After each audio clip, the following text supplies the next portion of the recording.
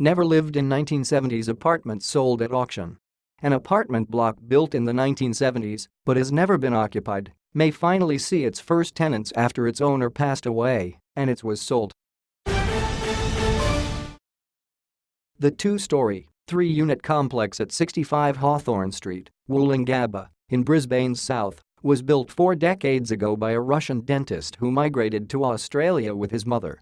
He bought the 607 SQM block of land when he was living in the 3-bedroom home next door at 63 Hawthorne Street with his mother.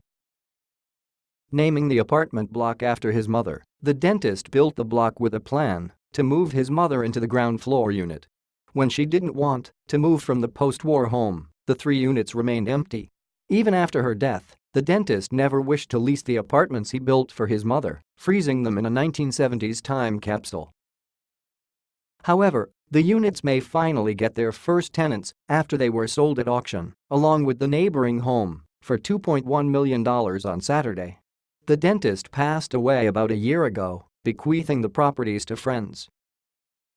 Selling agent Martin Hood of Remax Riverside told news.com.au the decision to offer the apartment block and house as a package was to take advantage of marketing it as a unique investment or development opportunity.